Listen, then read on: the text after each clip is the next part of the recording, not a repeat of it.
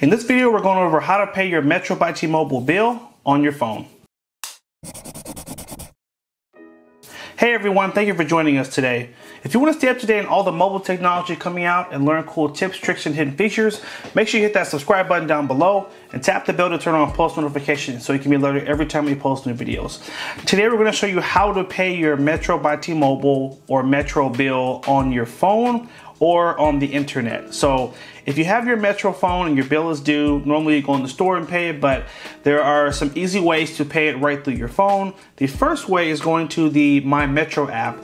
Now you can just swipe up, or you may have an apps button on your phone in the corner here, but get to the area where you have your apps. Look for a folder that says Metro or Metro by T-Mobile. Tap on that and look for the My Metro app. Once you get to the My Metro app, it will take a few seconds to load up. Now, I'm going to go over a second option in the event your My Metro app is having trouble and it won't open. I'm going to show you another way to do this. But if your app opens, great. It should show you your balance that's due, and you can easily just tap Pay Now. And here it will show you what the bill is. And it will also show you this section here where you can enter a credit or a debit card and submit to make your payment right through there. You've also got a few other options on this screen. You can get a one-time extension on your bill as well. This will actually grant you a 72-hour extension if you need a few more days to pay your bill. Now, the other way to pay your bill in the event the My Metro app is not working is look for your Google Chrome app, looks like this, or whatever app you use to access the internet. Go to that app and you're gonna go to metrobytmobile.com. And a little trick, if you type in metropcs.com, it will reroute you to metrobytmobile.com. And on this screen, tap on the pay button at the top.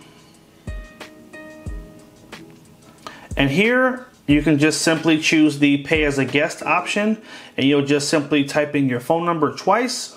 And then when you've entered them both successfully, you're gonna tap the next button right there.